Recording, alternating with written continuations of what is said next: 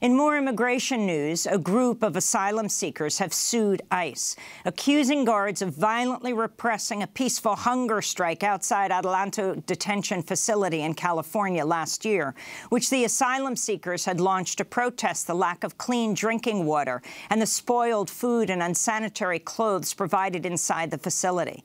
The Honduran and Salvadoran asylum seekers say the guards attacked them and placed them in isolation for organizing the hunger strike. This is plaintiff Josué Mateo Lemus Campos.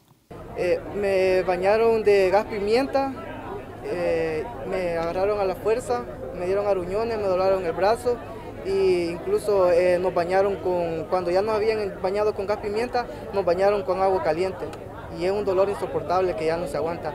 Y lo otro es que estar encerrado demasiado tiempo, el estrés, y ya uno ya quiere tirar la toalla, como se dice, y frustralmente muy mal anímicamente. The Adelanto detention facility in California is operated by the for-profit company GEO Group. And in more immigration news, tomorrow is the court-imposed deadline for the Trump administration to reunite all parents and children separated by immigration officials at the border.